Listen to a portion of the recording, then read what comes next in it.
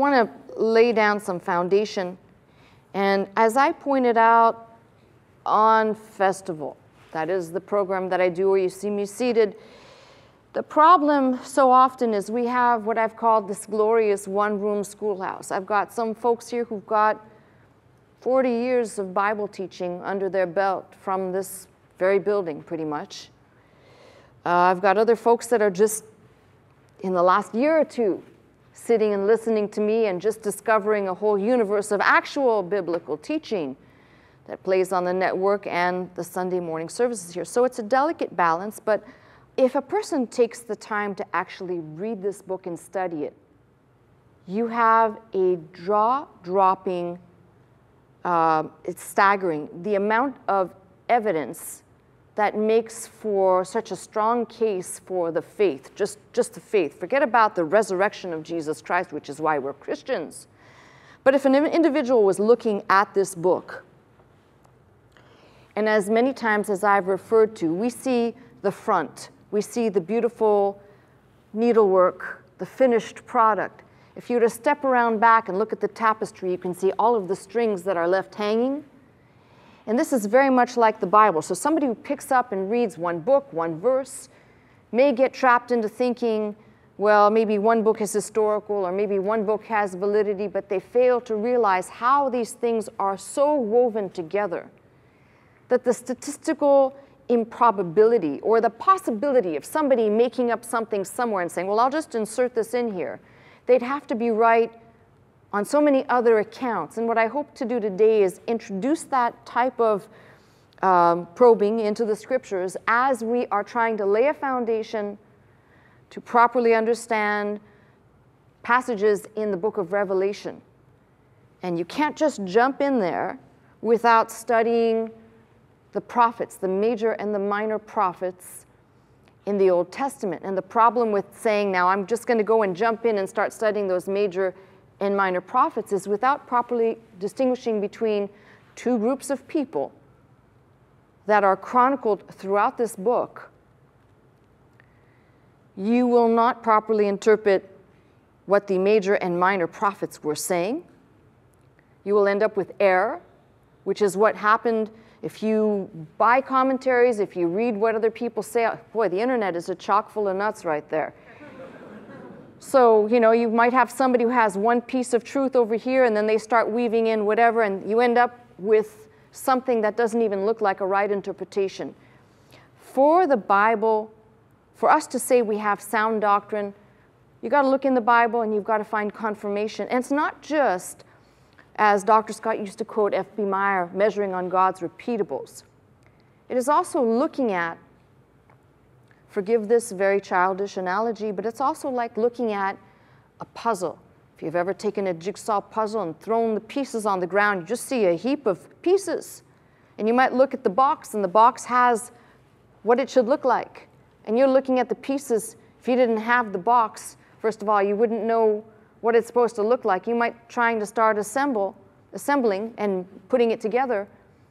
I think people get into the Bible, and they look at the Bible like this stack of puzzle pieces, and they cannot see the bigger picture. Taking one piece over here and saying, I accept this, but I reject that, is like saying, I take the pile, and this one piece that looks right to me, and the rest of it I just kind of kick away. This is the type of stuff that just, for someone who's in search of truth, you must park the traditional ideas, you must park every preconceived idea that you have. And a smart person will let the information be put out, even if it's pieces you've heard before. The information will be put out and placed before you make a value judgment on what is being said. It's the ignorant people that rush to judgment and say, oh, no, that can't be because thus and so. And on that same note, it's the overstimulated listeners who, as I'm talking, will not keep their brain in check. Block out the stimulated thoughts and listen to what I'm saying, because I'm finding this something that Dr. Scott used to say based on something that he brought to your attention about listening. I'm finding that there are a lot of overstimulated listeners. And my only discrepancy between what he said and the study that was done by that great professor at the University of Minneapolis on listening, Dr. Ralph Nichols, my only assessment is that where I differ from maybe these two giant thinkers is that we tend to think that overstimulated listening is a sign of intelligence. I'm thinking not so much anymore. We'll come back to that one later. It takes real intelligence to harness the brain and to listen and to really focus on what's being said. Now, back to the subject. It makes no sense for me to try and teach out of the book of Revelation if certain foundational principles out of the major and minor prophets are not clear. I started on a pathway now for the last 2 weeks talking about how we can distinguish what happened.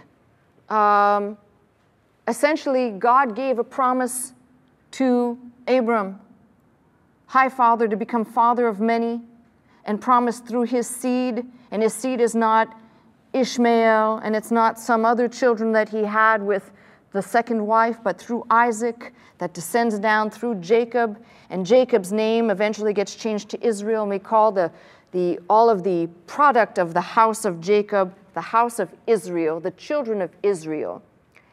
And at some point, there is a bifurcation between what is known then as the house of Israel, sometimes known as Samaria and Ephraim in the Bible, 10 tribes to the north, and the southern kingdom, which is Judah. And as these things bifurcate, we begin to see that for the first time, I've quoted this now referred to it the last couple of weeks, the first use of the word Jew is after the death of Solomon. There were no Jews before that, and the word Jew itself comes from Yehuda, from the kingdom of Judah. They were called Yehudahites, Judah, which actually means praise. And we carried it into an English cognate that has a very, carries with it at times a very pejorative or a very negative connotation, but the actual root in its Semitic state, in its true derivative, means praise. So we have a splitting of the house of Judah and the house of Israel. And why this is important is because when people touch on prophecy, the tendency is to say that either spiritually the church has become spiritual Israel, or the church has become spiritual something, and they begin to spiritualize. And what really is what's happening is God has given such great detail that failure to grab hold of the detail, again, brings error. So I'm going to start with something that seems rather simplistic, maybe a more basic path to explain this.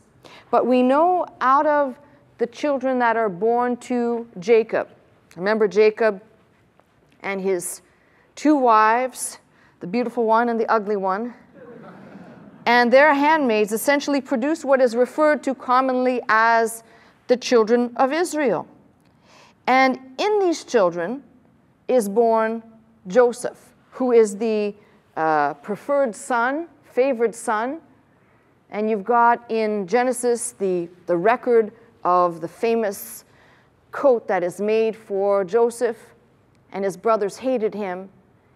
And I'm hoping that I'm speaking to most people who have read through the passages in Genesis, whereby his brothers who hate him so much essentially sell him off to these folks that are coming through as a train, sold into bondage, into Egypt's bondage as a prisoner, where he is there for a time, manages to interpret the dreams of Pharaoh, and rises to prominence, and essentially because of the wisdom that God had given him, because of his godly ways, and very much as a type of Christ, while he is in Egypt, he ascends to be essentially the highest ranking right under Pharaoh. Pharaoh takes off his ring, gives him the second chariot, provides for him a wife of Egyptian origin who we believe to be a daughter of a priest, possibly a princess.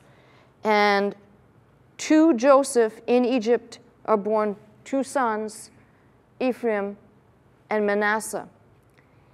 These sons play an important part of, as we look at the descending line, how things will be dispersed.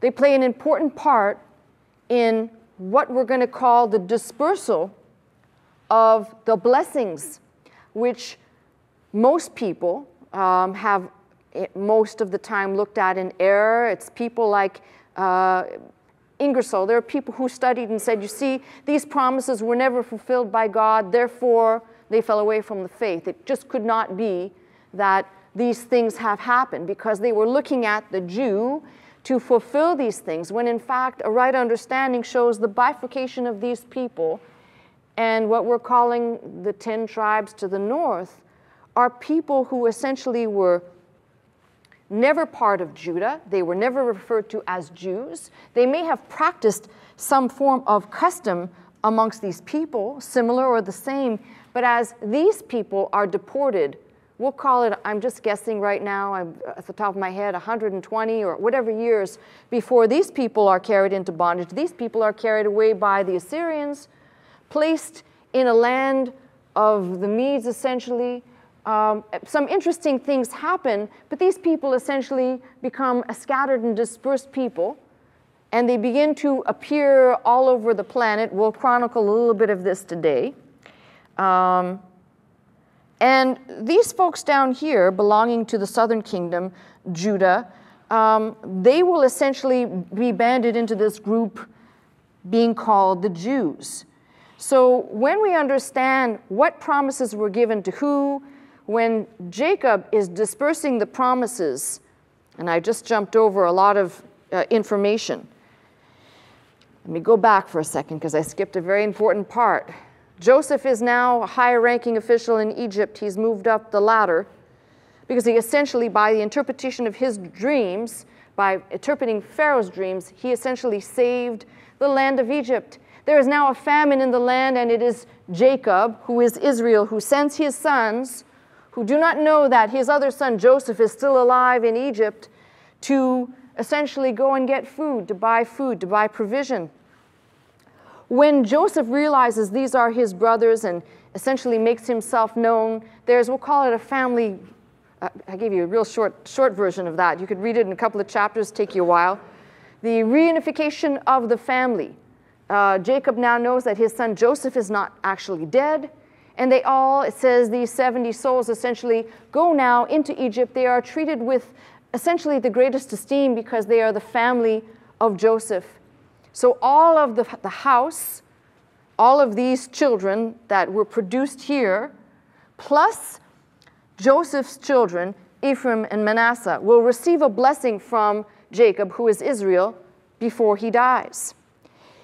In those chapters, we find promises that are given, and we should take a look at them so it's easier to do this one way or another here.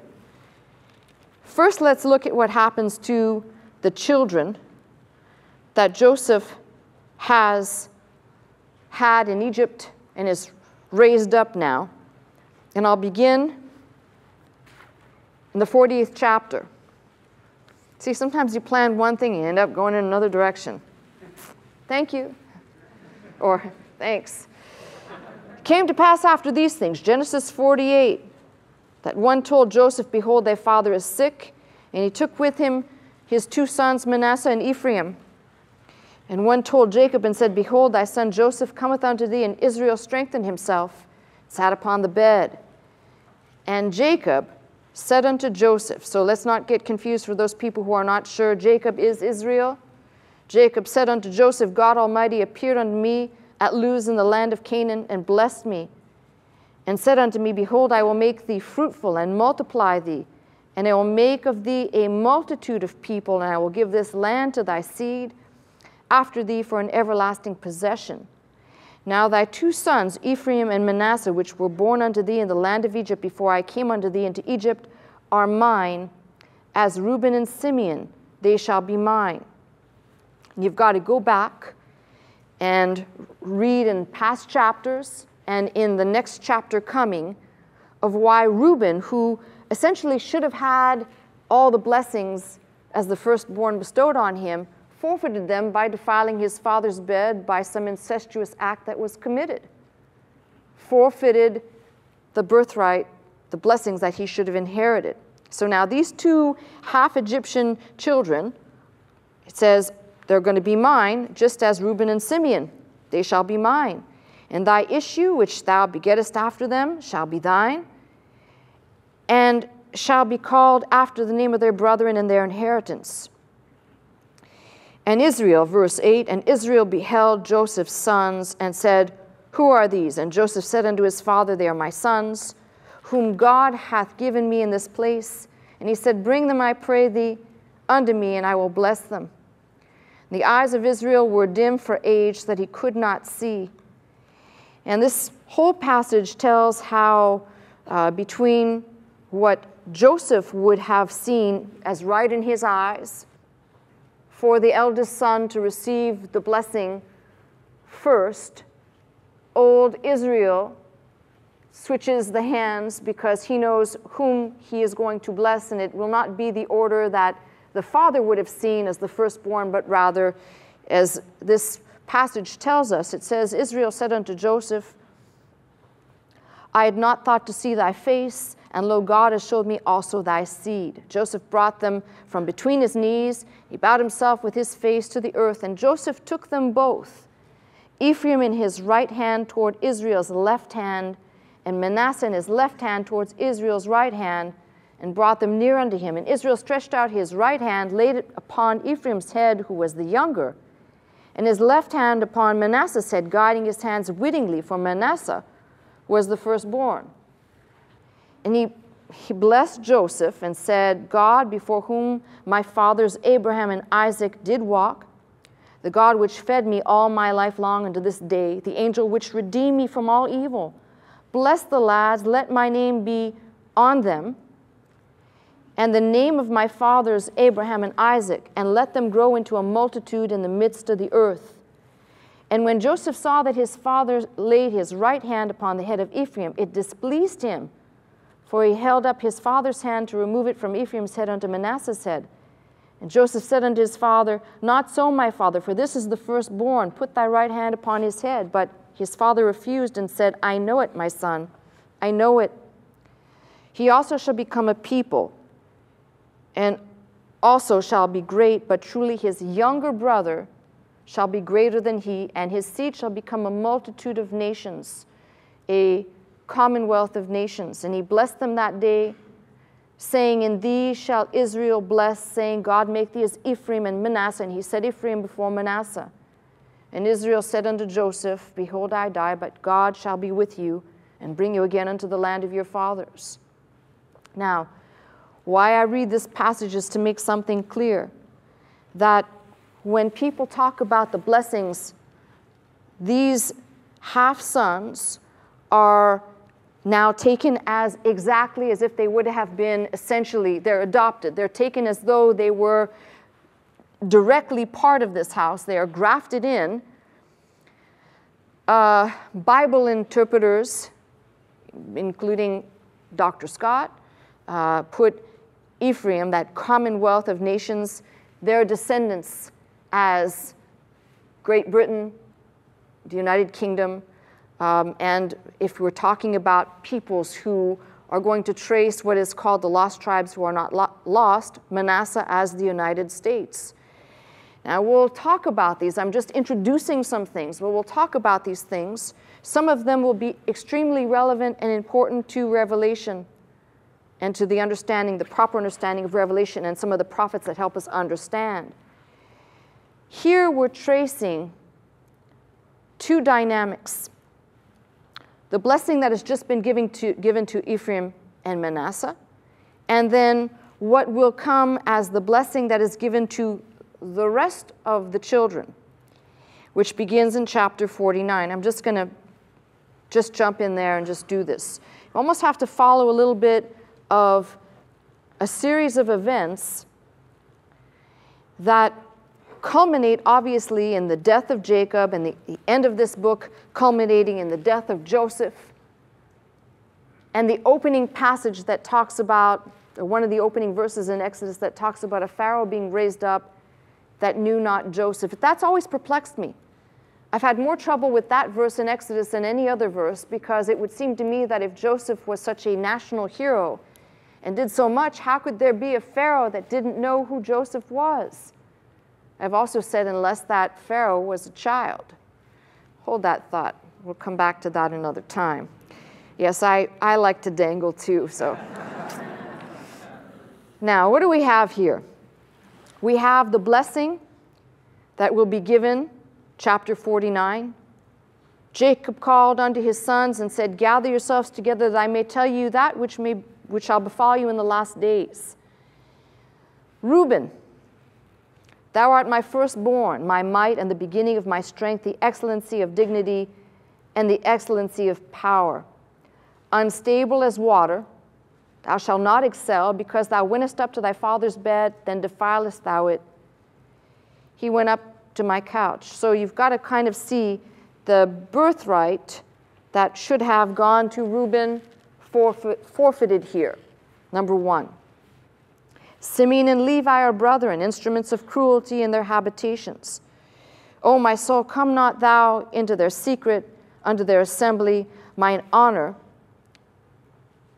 Be not thou united, for in their anger they slew a man, and in their self-will they digged down a wall. Cursed be their anger, for it was fierce, and their wrath, for it was cruel. I will divide them in Jacob and scatter them in Israel. And that's important for something else. Each one of these gives us an idea now of a greater definition of promises given that will bifurcate and will divide a people down the road. Now, let me just stop right here.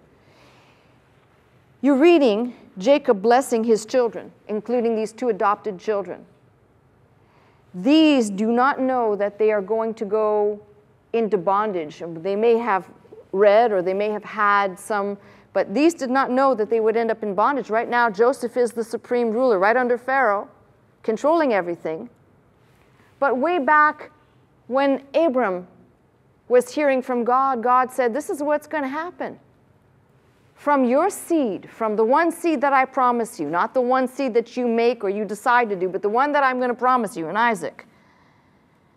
This people, which essentially will lead you here, these will go into bondage, into Egypt's bondage. And after 400 years, they will come out, a great people, richer than when they went in, but a great people will come out. Now, if you're one of these people that says, well, I think some parts of the Bible are fable or fabricated, this is where it becomes difficult for me to understand how anybody could approach the Bible like that. You're reading such incredible detail, unless you want to take the whole book, and I'm talking about the whole Bible, and just toss it out the window, because here's a word given to Abram. 400 years later, this is going to happen, and 400 years, 430, I believe to be precise, this will come to pass. It has not yet happened. They are not in Egypt's bondage. In fact, for most people who do not know the record, these folks, when they came under Joseph, Joseph now says, it's okay for you to be here in Egypt. There's a passage that says that they were despised because they were shepherds, considered an abomination by the Egyptians. And most people who read secular history know that there is a record of a people being not deported, but expulsed out of Egypt prior to the Exodus led by Moses. Two waves of people, one led by Moses and one at an earlier time by people they described as the Hyksos, shepherd kings. Not shepherd slaves, shepherd kings. There's all these pieces of information that as you begin to put together the secular and the biblical, you almost have to stand back and go, whoa. But you'll always find that people who haven't taken the time to examine all this information and put it together like that whole pile of pieces I talked about, puzzle pieces, will be the one to take one piece and say, well, you know what? Get rid of all that because I just can't deal with it, or it's just whatever they want to call that pile. Do whatever you want with that. So here we have the blessing, and here is what's very important. Beginning at verse 8, Judah, thou art he whom thy brethren shall praise. If you were reading this in Hebrew, it would be praise Thou art he whom thy brethren shall praise. As Judah means praise. Thy hand shall be in the neck of thine enemies. Thy father's children shall bow down before thee. Judah is a lion's whelp.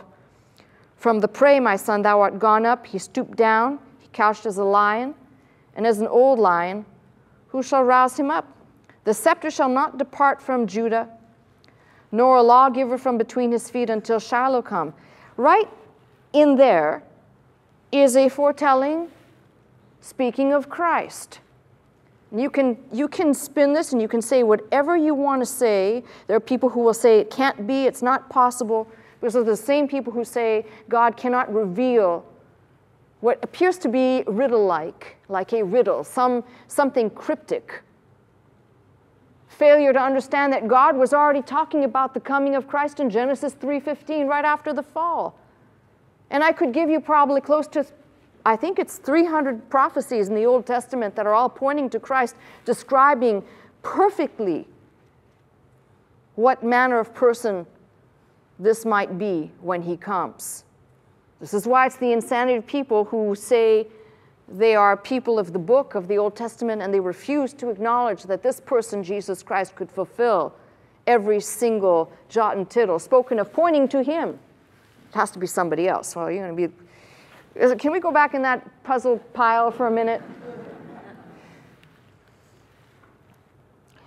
So we have here very clearly something given to Judah. Now, what did I just say at the beginning here? Judah, which is not yet separated. We're talking about kind of a united body, but they're being separated out right here. Judah, scepter, that is the right to rule and law-giving, from between his feet until Shiloh come. And unto him shall the gathering of the people be. Binding his foal unto the vine, his ass's colt unto the choice vine. He washed his garments in wine, and his clothes in the blood of grapes. His eyes shall be red with wine, his teeth white with milk. Zebulun shall dwell at the haven of the sea, and he shall have for an haven of ships, and his border shall be unto Zidon. Issachar is a strong ass couching down between two burdens. Let me read to verse 16. Dan shall judge his people. Dan in Hebrew is judge. Judge shall judge his people as one of the tribes of Israel. Now, I just have to ask you this.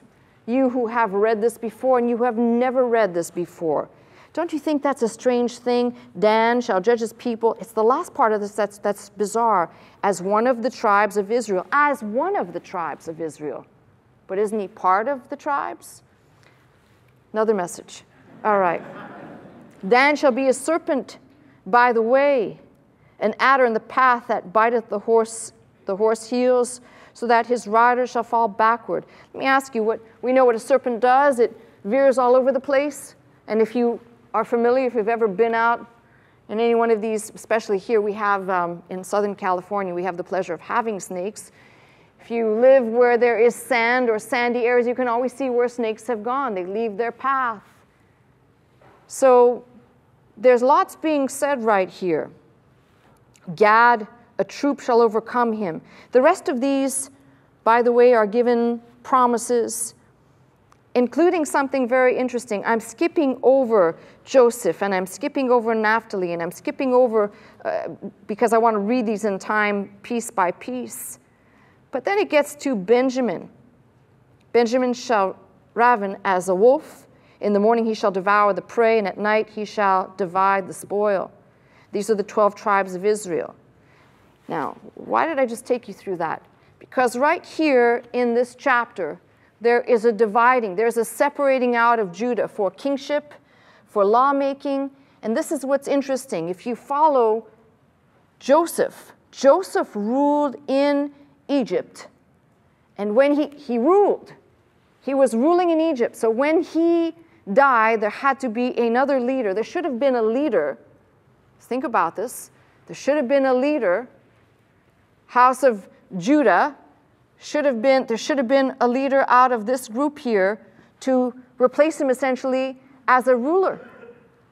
And what's interesting is we don't really have a clear record unless you go back and find out why we missed a piece of this. And obviously, they're going to go into bondage. And a rule, if you will, some ruler and rule will come to an end. You can only understand this if you go back a couple of chapters to a passage that, other than Dr. Scott, I have not heard anybody read in church, because God forbid anybody should utter these words in church, which is in Genesis 38, which is all about Judah and Tamar. Oh. Now, listen, for some of you out there listening, especially you who listen on radio that don't have a Bible, after this, you might actually want to get one.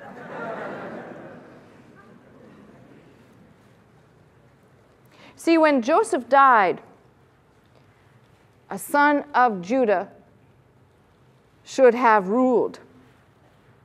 And what we have here is this, Genesis 38. And if I don't finish today, I'll just have to come back next week to hear what I have to say, because I spend most of my time rushing to do something and end up butchering half of the things I'm saying to try and squeeze it into an hour. And, oh! You go to most churches, and if you get a 10 or a 20-minute homily on something that's completely irrelevant,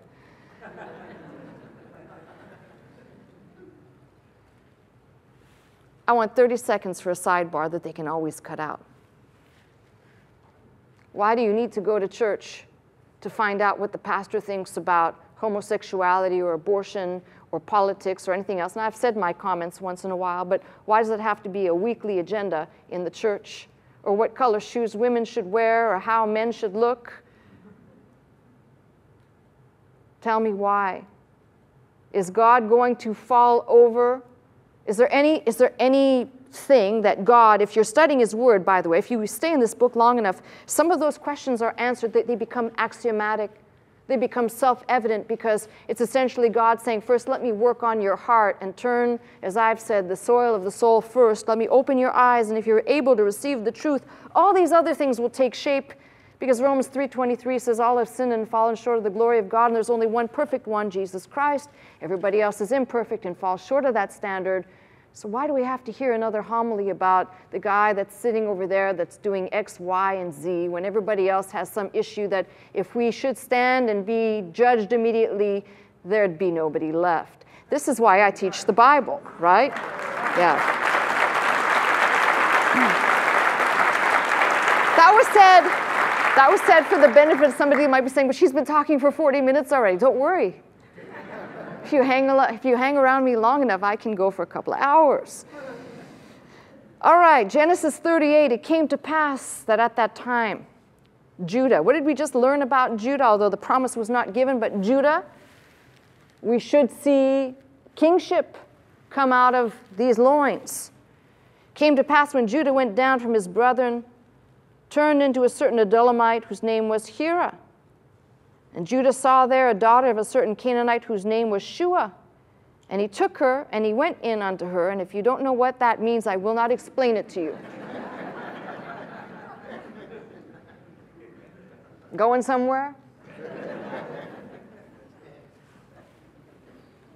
I'm sure there'll be a lot of biblical quotations later on. She conceived, that tells you what they did, bare a son, called his name You know, it's pretty bad when you call your kid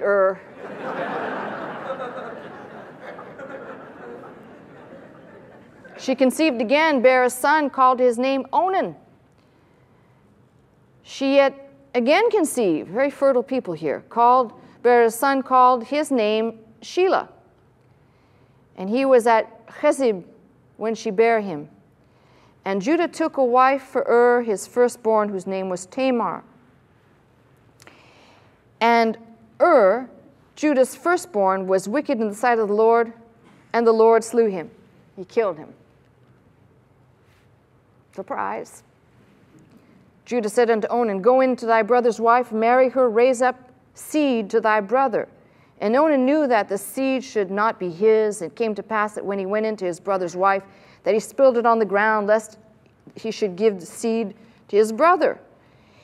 And the thing which he did displeased the Lord, wherefore he slew him also.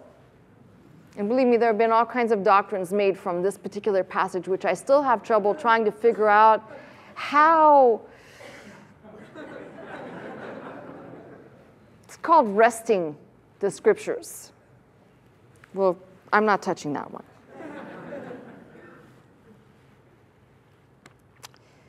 Then said Judah to Tamar, his daughter-in-law, remain a widow at thy father's house till Shelah, my son, be grown. For he said, lest peradventure he die also in his brethren, as his brethren did. Tamar went and dwelt in her father's house. In the process of time, the daughter of Shua, Judah's wife, died, and Judah was comforted, went up to his sheep shearers in Timnath, and his friend Hira the Adullamite, he and his friend the Adullamite. And it was told Tamar, saying, behold, thy father-in-law goeth up to Timnath to shear sheep. She put her widow's garment off from her, covered her with a veil, wrapped herself, sat in an open place, which is by the way to Timnath. For she saw that Shelah was grown, and she was not given unto him to wife. When Judah saw her, he thought her to be a harlot, because she had covered her face. I still don't understand that one either. He turned unto her by the way and said, go to, I pray thee, let me come in unto thee.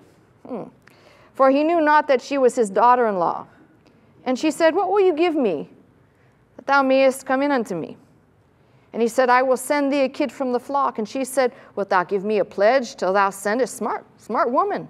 He said, what pledge should I give thee? And she said, thy signet, the ring on your finger there, or some, thy bracelets, thy staff, which is in thine hand. And he gave it to her, came in unto her, and she conceived by him. Now, some of you new folks may be sitting somewhere and blushing a little bit. Don't blush, it's in the Bible. Come on now. She arose and went away, laid by her, took off the veil, put on the garments of her widowhood. Judah sent the kid by the hand of his friend, the Adullamite, to receive his pledge from the woman's hand, but he found her not. He asked around, basically. Did anybody see a harlot in the way here?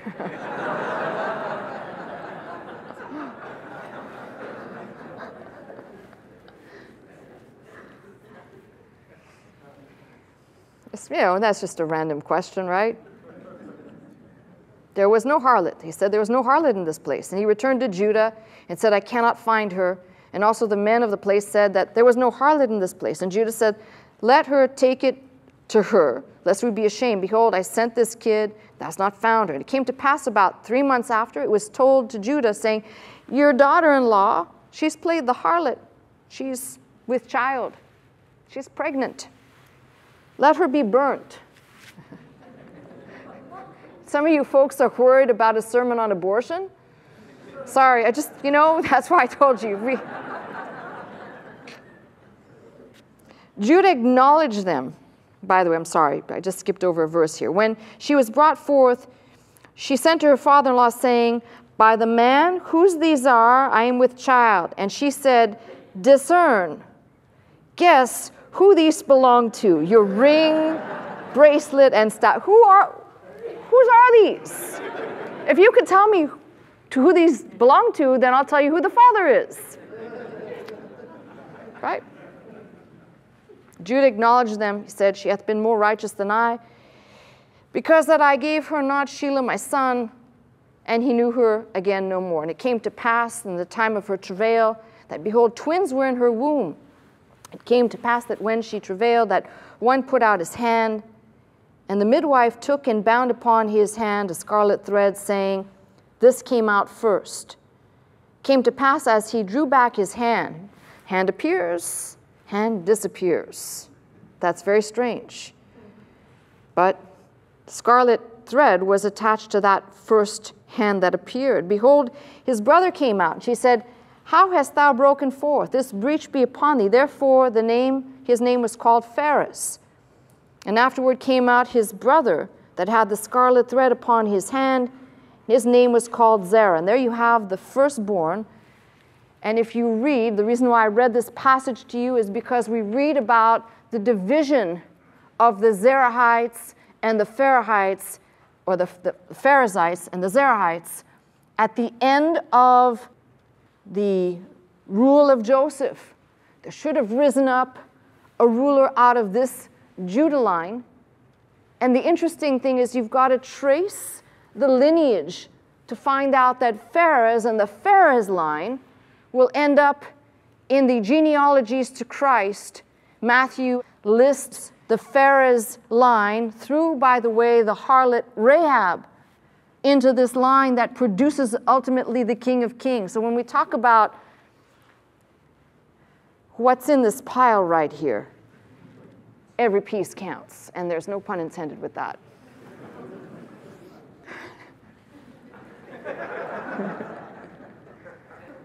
Save that one for a moment, folks. I need to just clear my mind.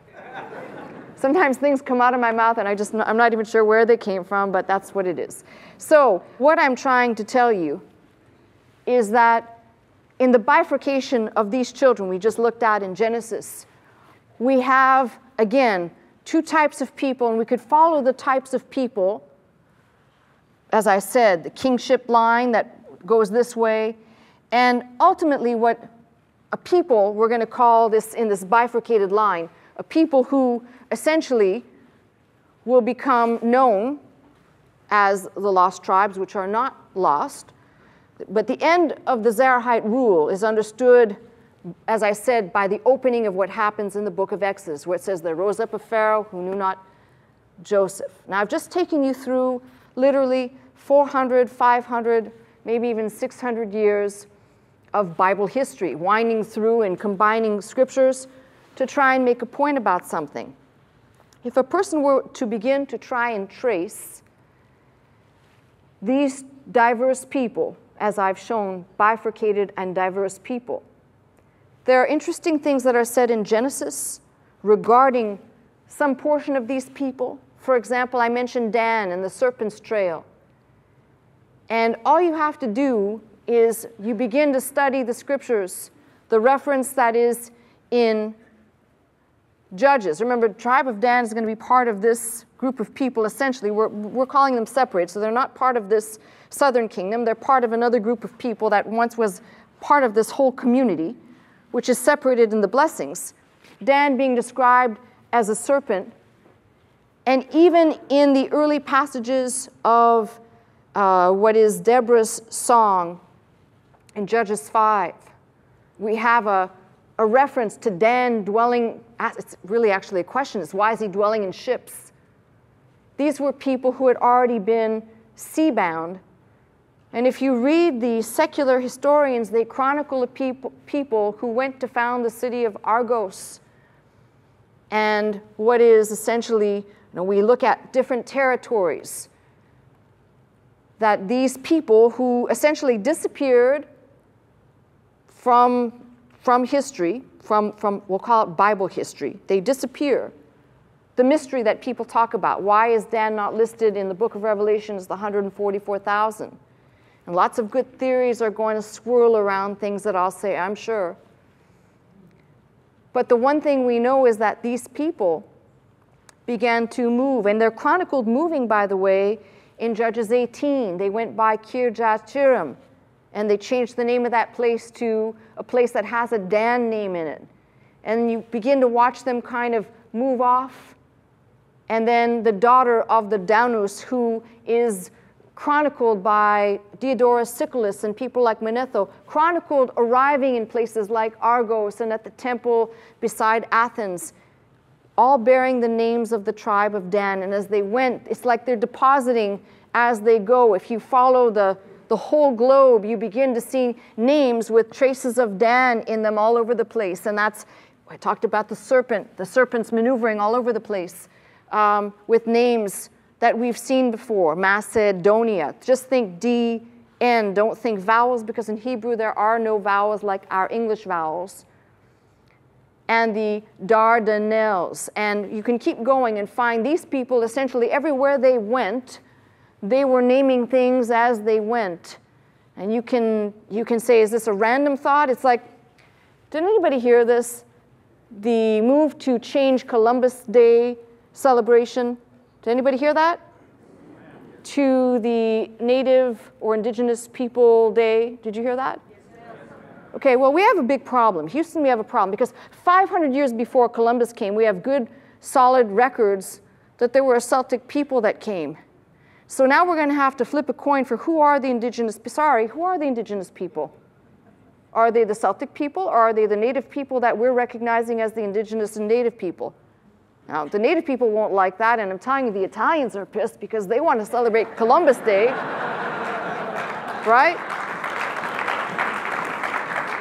If you've ever lived in New York, you've seen what happens on Columbus Day. Some of you live in San Francisco, know what happens on Columbus Day. It's a celebration. It's an excuse for food. It's like what Cinco de Mayo is for Caucasians. Columbus Day is for, see, right back there, yep. It's exactly like that. But that's for like anybody who would say, yeah, you know, great grandma's toenail was Italian. Let's go out and celebrate, right? It's just like that. We're going to have a real issue when you really begin to look at the evidence of who the first peoples were. And it's based on a lot of bad chronicling and whitewashing of history, which, by the way, we should get used to because it's going to happen all over again. Oh, but anyway, so you can begin to see when people talk about the idea somehow that all of these people are Jews. No, they're not. In fact, this is why it's important to distinguish between the house of Israel, sometimes referred to as Samaria, sometimes referred to as Ephraim, which in other places we may have two references to the Gentile nation. And sometimes the Gentile nation is going to be referred to as these people here, and sometimes will be referred to as truly people of other lands who are not part of these people, who are distinct and apart from these people. And if that makes any sense to you, homogenizing them creates the idea somehow that everybody is a Jew, and they're not. And that opens up the argument for people to talk about the 144,000 being all Jew, and they cannot, because think of it this way. Jumping to Revelation for a minute. If the purpose of the 144,000 preachers of righteousness is to have 12,000 out of every tribe, or almost every tribe, go out, be summoned essentially from the four corners. You've got to read that text, that whole passage properly. The corners of the earth, picture the four corners of the earth being held back briefly. We'll just imagine that angels are holding everything back, waiting for these 144 to be called out from every corner of the earth, to be sealed with a mark so that they can be clearly identified. Their distinguishing mark and the fact that they are virgins. Sorry to the other religious group who hasn't figured that one out yet. But these are designed to be witnesses to the whole earth. Even though, very important, even though I quoted the passage out of Ezekiel that talks about the two sticks being put together as one, the idea must be understood that these will preach to far-flung corners of the earth to be the witnesses of those people who are still on the earth, to announce essentially it's the last call, if you will, to those people, the remnant who will be saved, who are called the tribulation saints.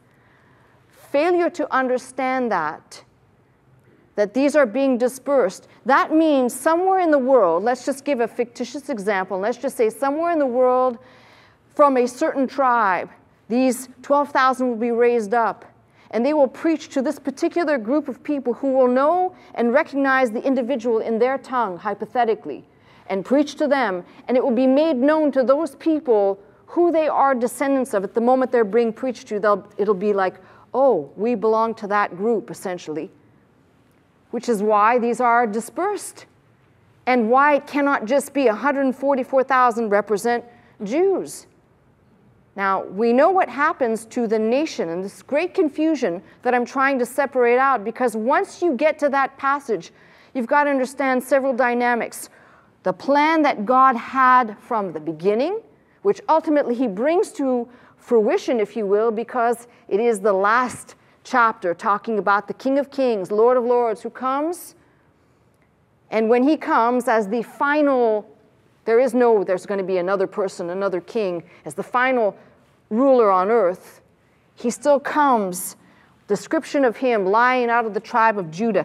It's almost like for somebody to read the book of Revelation and say, fantasy, fabrication, or to even pick up this book and say, well, you got to fudge it a little bit. It's failure to understand that woven into this book, as I said, the tapestry, is so much detailed information that straight to the end of days, we can see what God intends to do. And he doesn't ask, he doesn't say, I'm going to make this so complicated. Now, the issue, as I said, with these people who are essentially carried away, I'm talking about the northern tribes, carried away and begin to be moved, and these people begin to move. There are several waves, if you will, several successive waves of migration and things that are going on, which I will talk about in detail, because I realize I must for people who don't have this background. There are things that must happen with Judah. And once these things have really taken root, you can step back and you can understand why there are people who have not seen separate and distinct and said, well, God promised all of these promises, including the birthright promise to, we'll call it a package, to the Jews, and that wasn't fulfilled because there were promises given to Abraham, repeated, by the way, by Nathan the prophet to King David, talking about how there'll always be a seed of David sitting on a throne somewhere. I could keep going on all the things that God said he would do. That's caused people to say, well, it's not happening here, therefore God's a liar because he hasn't made good, and they're not even looking in the right place. When you start to look in the right place and you're guided to the right information, suddenly it's like scales fall off your eyes and you have to wonder how hundreds of thousands of people could just discount all of this and say, well, of course, it's not true because God hasn't made good, when in fact God has still got his hand on the gears and the control. And the people that say, well, with Brexit going on and with our political disaster that's happening, it's very clear to see that the ties between Ephraim and Manasseh, that being hypothetically, if you want to go down this interpretation of Britain and the United States, is no longer what it was, and the ties that we have are no longer bound. Some would like to hypothesize and say we've distanced ourselves. We've distanced ourselves from Israel because of the last 8 years. We're at a distance. We're at arm's length. Well, that is like the ebb and flow of things that happen. But if you're reading prophecy aright, you realize that between Ephraim, Manasseh, and what we are referring to as Israel, there is a tie that goes much deeper than 8 years of politics or somebody selling a canal somewhere to somebody under the guise of peace, much deeper than anything that we could in our current and modern times imagine, because God is in control even when we don't think so.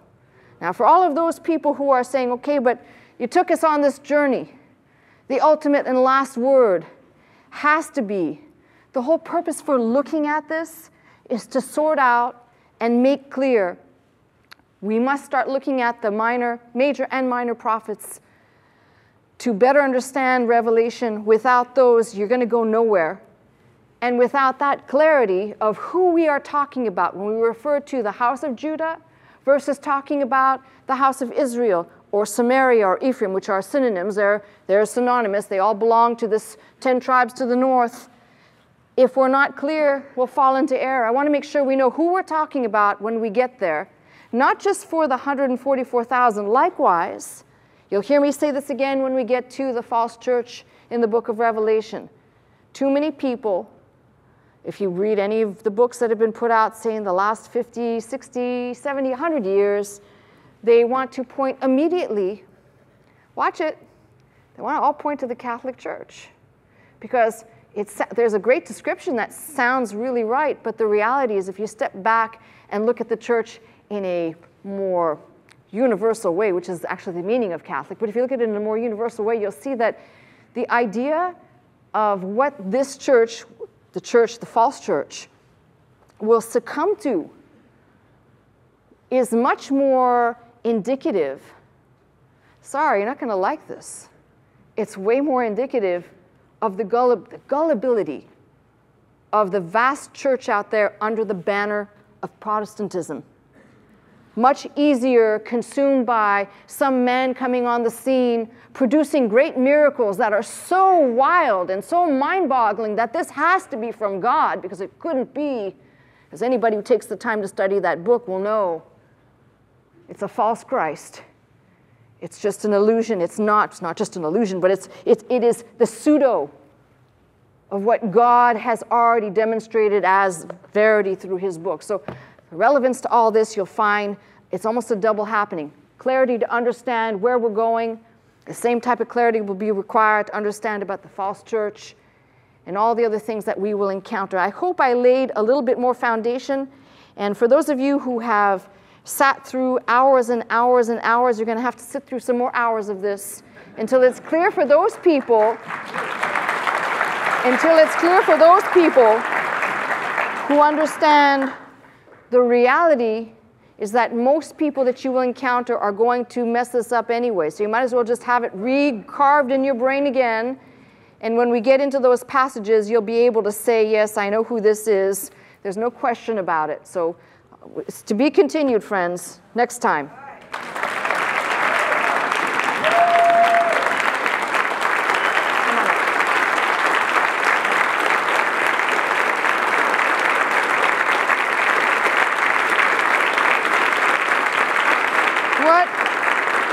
What I want you to really take to heart, and some of you who have been here a long time know it, but I'm really probably talking to the newer folks. God is in control. There is no way the details given in this book and through this book that somebody could just randomly sit down and say, oh, I'm going to write and do a little fabrication. The details are so mind-boggling that when you begin to study them, you realize no longer, well, if this is true, you almost have to stand back and say there's no way that it could not be. And that's coming from someone who, when I first heard Bible teaching, I thought, yeah, I don't know about all this. From the skeptic's brain, sometimes you have to make those tough journeys yourself and be a hardhead, which I have been, to come to the point where you stand back and you say there is no other explanation. This is God's hand in past, showing us about his hand in the future. Remember a great lesson, God's on the corner before you get there, which means he's in control. Don't you forget that, okay? You've been watching me, Pastor Melissa Scott, live from Glendale, California at Faith Center. If you would like to attend the service with us Sunday morning at 11 a.m., simply call 1-800-338-3030 to receive your pass. If you'd like more teaching and you'd like to go straight to our website, the address is www.pastormelissascott.com.